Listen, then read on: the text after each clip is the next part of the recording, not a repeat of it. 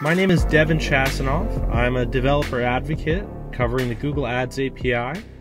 So let's talk a little bit about segmenting in the Google Ads query language. So the first thing to keep in mind is that there is some sort of implicit segmentation going on. Every report is segmented by the resource in the from clause.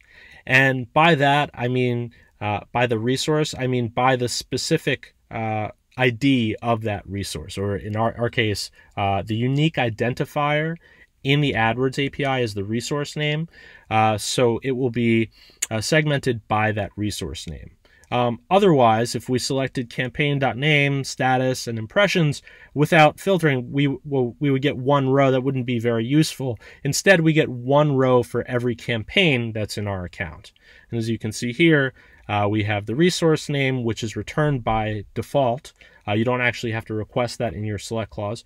You get the campaign.name, status, and our metrics as rows. Pretty straightforward.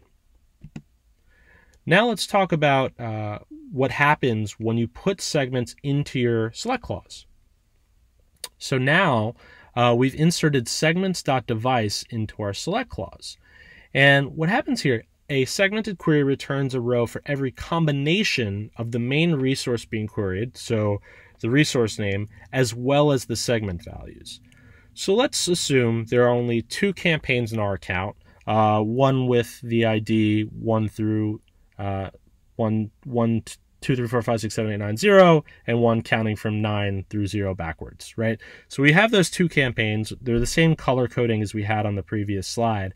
However, you'll see that each one is further segmented by the devices which people use to view your ads. And for the sake of simplicity, we're assuming that people only looked at your ads on either mobile or desktop.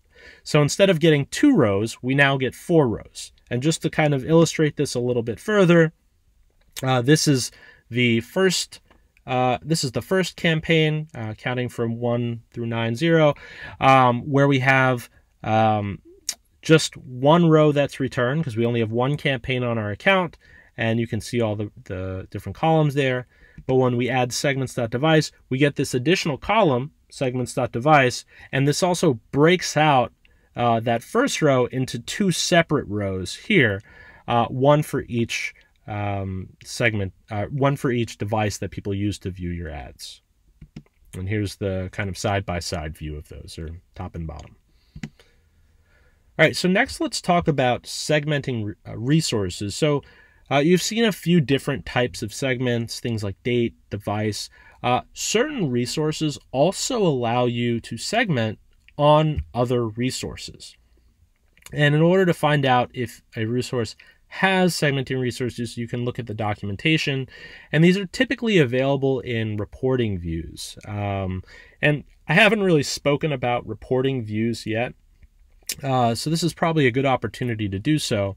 A reporting view is really just a resource that aggregates common fields, segments, and metrics for common reporting purposes.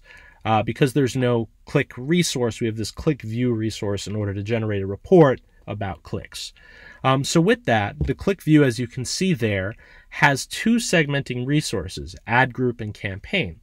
So if we were to place those into our select clause, our result set would be segmented by whichever one of those segmenting resources we placed in our select clause.